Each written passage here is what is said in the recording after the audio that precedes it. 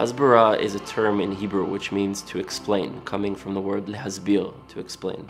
And there's a problem with this industry that is called the Hasbara industry, which is trying to explain Israel's story rather than to connect to people and have people understand on a deeper level who the Jewish people are and why Israel has a right to exist. So let me try to break it down in a different way. Let's say you have Israel as a movement and you have anti-Semitism, anti-Zionism as a counter-movement. Hasbara is basically trying to explain things in order to counter the counter-movement, whereas what we should be doing is sharing our story and sharing the truth of who we are and actually building relations with others in order to lift ourselves up. An advocate is someone who supports a cause that they believe in, which is great and fine, but an activist is someone who goes even deeper, who plays a role in trying to change a situation to make it better in the way that they see fit. Now, when it comes to Israel, there's this term that is often used, Israel advocacy.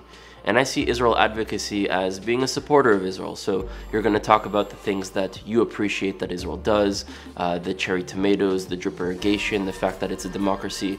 But today, in most intellectual spaces, the question is, why does Israel have a right to exist and who are the Jewish people? And of course, there's a ton of anti-Semitism growing rampantly across those intellectual spaces. So it's not only about being an advocate and supporting a cause, we have to be activists and being players on the ground in order to change that cause. And so to respond to the question, why does Israel have a right to exist and who are the Jewish people, we have to make clear that the Jewish people are a 4,000-year-old nation from the land of Israel that were physically displaced by a Western white imperial nation called the Romans. Even during our displacement, we maintained a constant presence in our homeland, and after 2,000 years of oppression, persecution, and extermination, we created the most successful indigenous liberation movement that ever existed, where for the first time in history, a native people actually came home, liberated their land, revived their civilization, revived their language, and kicked off the oppressive force being the British. And we tell Israel in that story, you're no longer an advocate, now you're an activist.